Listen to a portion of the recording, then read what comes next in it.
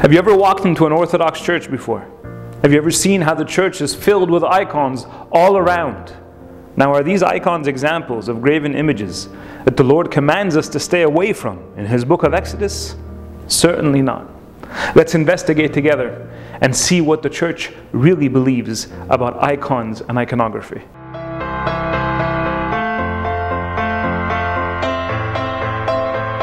Welcome to Answers from an Apostolic Faith. In the name of the Father, and the Son, and the Holy Spirit, one God, Amen. My beloved, if you have ever walked into an authentic Orthodox church, surely you have noticed the beauty within it, with all of its domes, its pillars, veils, and especially its gold-leafed iconography. For over 15 centuries now, Orthodox icons have played a very important role in the spirituality of Orthodox liturgical expression. Now, there is much to say about icons, and so for now, we will only attempt to cover a brief introduction of the meaning and the purpose of icons. In later videos, we can speak to many other questions that surround Coptic Orthodox iconography. To begin this short series on icons, let's first address the skeptics. Let's ask the question, when using icons in the church, are we worshiping graven images? Let's dive right into it so that we can begin our investigation. To begin, in an attempt to have a better understanding of how the Orthodox Church approaches iconography, let's first address the word icon. What does it even mean? To understand its source, let's go all the way back to the account of creation. In Genesis chapter 1 verse 26, we read, "And God said, let us make man in our image, after our likeness." This word image in the original Hebrew is the word tselem. When this word was later translated into the Greek Septuagint translation, the word used was icona. It is from this root word that today we have the English word icon, simply meaning an image. And so, if we dare say, the concept of creating icons or images began with God the Pantocrator as the first divine iconographer who created humanity in His own image. Even our Lord Jesus Christ, the incarnate Word of God, in His humanity was also called the perfect image of the Father. We receive this from St. Paul, who speaks of our incarnate Lord in Colossians chapter 1 and says He is the image of the invisible God, the firstborn over all creation. And so just as God creates humanity as the visible expression of His image within all of creation, so too the church continued in this tradition of expressing the experience and revelation of God through imagery, also known as iconography. This is done through icons of our Lord Jesus Christ, who came and manifested Himself visibly in human form through His incarnation, icons of the Holy Virgin Mother, St. Mary, icons of the angels, saints, martyrs, and other major events that are seen as significant moments in both scriptural and ecclesial history. Now, I can already see how some people will immediately raise an eyebrow and say, but what about the Ten Commandments? You see, if you have ever read scripture before, surely you have come across the book of Exodus. In this book, we find the very popular passage where God gives Moses his commandments for the people of Israel. Among these, we find a very interesting commandment that many like to reference when they argue that we ought not use icons within our expression of Orthodox worship. The passage in question is Exodus chapter 20 verse 4. "You shall not make for yourself a carved image, any likeness of anything that is in heaven above, or that is in the earth beneath, or that is in the water under the earth." And so, some would argue, because today we find icons in the church and in our homes, that all these qualify as the very images which Exodus 20 warns against. However, the Orthodox response to this would be that clearly this verse has been taken completely out of context. Let's see the entire passage put together, including, if you wish, both the verses that come before and after the one that we just read. Let's take a look at it together.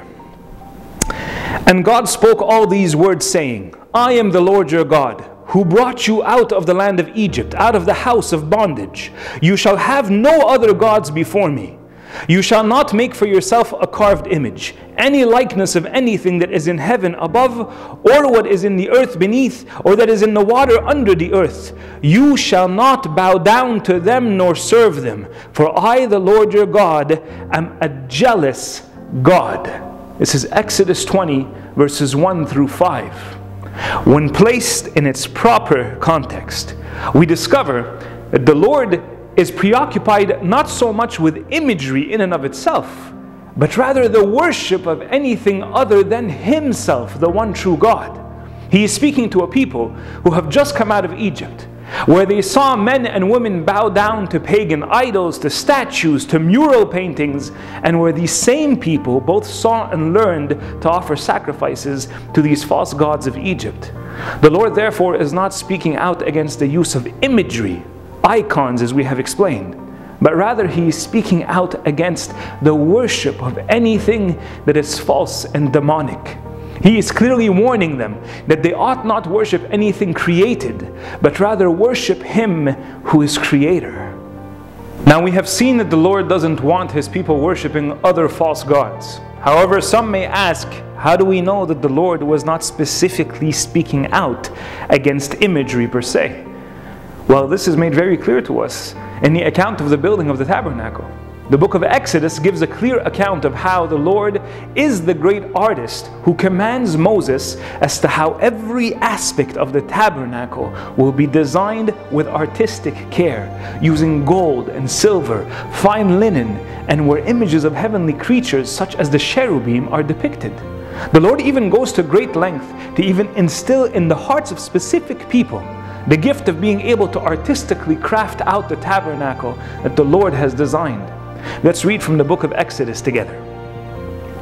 Then the Lord spoke to Moses, saying, See, I have called by name Bezalel, the son of Uri, the son of Hur of the tribe of Judah. And I have filled him with the Spirit of God, in wisdom, in understanding, in knowledge, and in all manner of workmanship, to design artistic works, to work in gold, in silver, in bronze, in cutting jewels for setting, in carving wood, and to work in all manner of workmanship. And I have appointed with him Aholiab, the son of Ahisamach, of the tribe of Dan. And I have put wisdom in the hearts of all the gifted artisans, that they may make all that I have commanded you. Notice how He is the one, the Lord is the one who has placed this in their hearts. Again, Exodus 36. Then all the gifted artisans among them, who worked on the tabernacle, made 10 curtains woven of fine linen, and of blue, purple, and scarlet thread. With artistic designs of cherubim, they made them. Notice how they put images of cherubim. And again, he, Bezalel, made 2 cherubim of beaten gold. He made them of one piece at the 2 ends of the mercy seat. One cherub at one end on this side, and the other cherub at the other end on that side. He made the cherubim at the 2 ends of one piece with the mercy seat. The cherubim spread out their wings above and covered the mercy seat with their wings. They faced one another. The faces of the cherubim were toward the mercy seat. Now, if the Lord's commandment were solely focused on the banishment of all imagery, now how can we explain that the Lord not only commands the use of imagery to beautify the tabernacle, but He also asked for specific people whom He has called by name, people equipped with gifts and talents to do the work that He has set out to be done? I believe from these passages, and in reading the primary passage of the commandment against the use of graven images, we have clearly demonstrated that Scripture in no way condemns the use of imagery within the liturgical life of the Church, but rather it condemns the worship of created things instead of the Almighty God.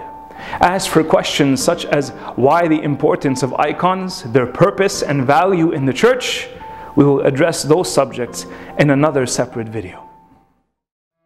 Thank you for watching this video. Don't forget to watch our previous ones by visiting and subscribing to our channel. If you find this content beneficial, share it with your friends. Remember, know your faith, live your faith, and teach your faith.